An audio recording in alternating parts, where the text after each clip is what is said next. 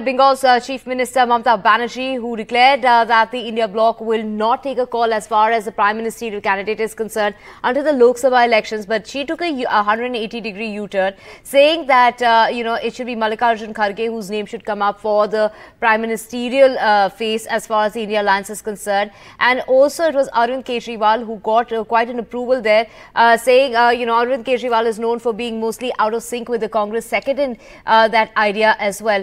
Let's just listen in to what was said yesterday.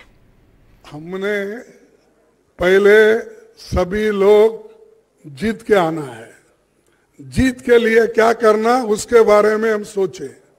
कौन prime minister बनना ये बाद में की बात है। एमपीज अगर नहीं है तो प्राइम मिनिस्टर की बात करके क्या फायदा है। तो इसीलिए हम पहले अपनी संख्या बढ़ाने के लिए एक होकर सभी लोग लड़के हम मेजॉरिटी लाने की कोशिश करेंगे। Well, we have Sunil Prabhu back with us. Sunil, a proposal by Mamata Banerjee and Arvind Kejriwal to name Kharge as the Prime Minister face of the alliance. But we just heard Mallikarjun Kharge talking about how he's focused on what they have to do to win. He's saying, let's win first and then let's see. That's right. That was the question that I'd asked him. So he was very categorical in his assertion, saying that if you have to really aspire to be the Prime Minister, first you need to get the number of MPs. You have to work together. And I think all those parties and all those leaders that you see on your screen realize that one way or the other, they have to bury their differences and work together. Many yesterday at yesterday's meeting were speaking in different voices, and the crux is about seat adjustments, about seat sharing and finding it at a state level, how they can make adjustments. If they can do that and if they succeed, they are definitely hoping to be in the reckoning, because at present they're down and out.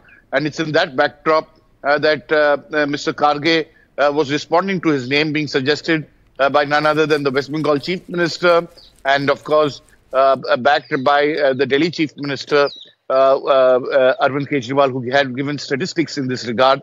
But at present, all of them want to work and fight the seat adjustments and then do joint campaigns for at least 8 to 10 places to send a message that they are all united and working towards a certain common agenda and a common goal to fight and aspire to take on the BJP-led NDA at the 2024 Lok Sabha polls.